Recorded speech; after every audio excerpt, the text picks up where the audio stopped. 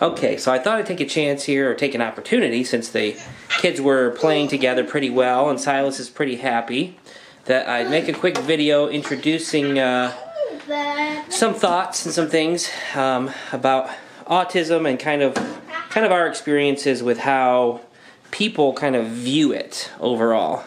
Hey Bubba, how are you?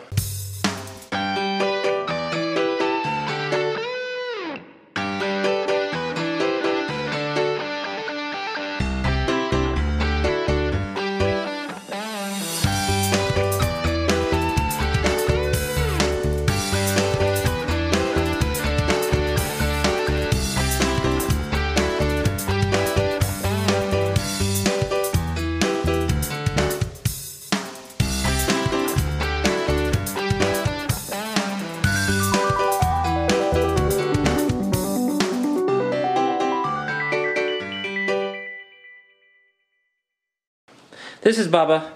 Bubba is 7 years old. He is Silas's brother, right? Yeah. Half brother, but brother, same thing. And I just lived from EJ's house. Yeah, EJ is your cousin, right? You're at EJ's house. Yeah. And did you have fun? Yes. Yeah. What did you do for fun? What did you do for fun over there? What did you do that was fun? We went outside and played cars. Oh, that's fun. You pretended Bumping cars.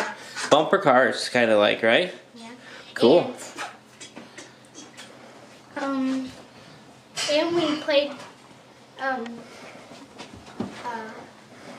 lightning. Mm-hmm. Cool. And the marble truck. That's all I know. Mm-hmm. Cool. What do you want, Silas? What do you want?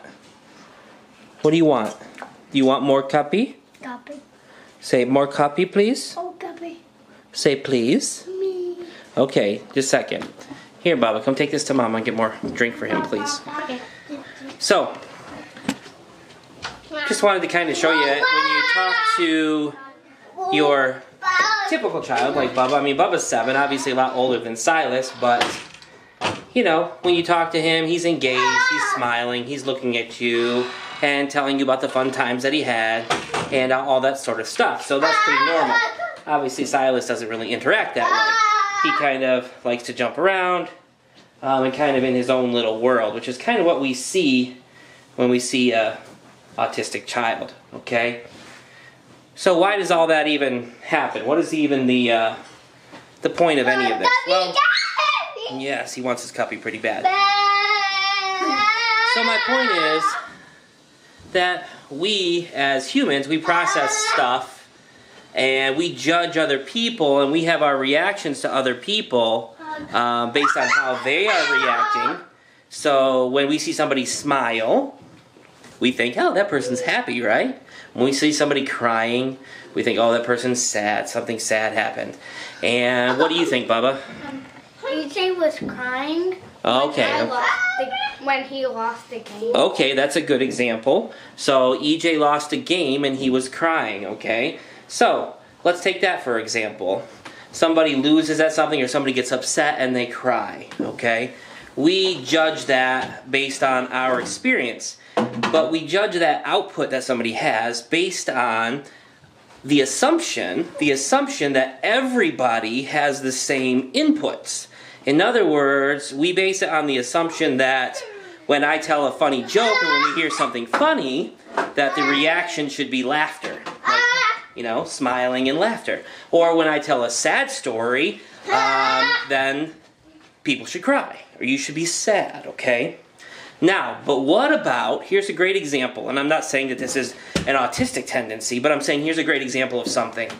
What about those people that for whatever reason find it hilarious when somebody trips and falls, right? Maybe you're one of those people. Maybe you're one of those people when you see somebody fall, you can't help but laugh. Even if the person gets injured, you can't help but laugh. You see, your input is a little bit different than other people's input, okay? So, Silas, and the way kind of our experience has been with autism, is that basically his input is different than ours. He sees things different. Mostly we suspect You know, some autistic kids, they have audible issues, they have some more sensory issues. Some of his issues are visual, okay? So, the visual problems that he has sometimes make him very excited. So some kids' typical excitement, when they get excited, maybe on they see something that they really like or whatever, they might laugh or they might like say, "Yay!" Silas, that's why he runs, and that's why he hops, and that's why he flaps his hands when he sees something that's exciting and something that's fun.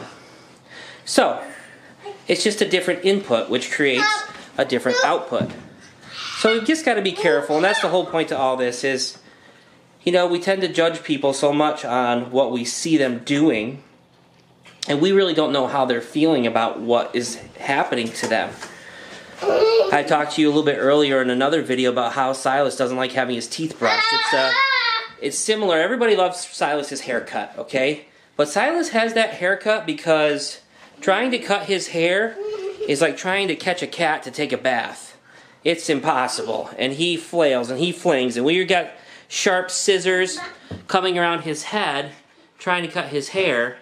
It's very difficult. So that's why he has the bowl cut. And if you see right here in the front, right there, you can see I didn't do too great of a job. Right there, it's a little uneven. But we do it as fast as we can and get it done. So that's all. So I hope you guys are enjoying getting this little insight into our world. And we got these cool shirts too, by the way. I think we got these, where did we get these shirts?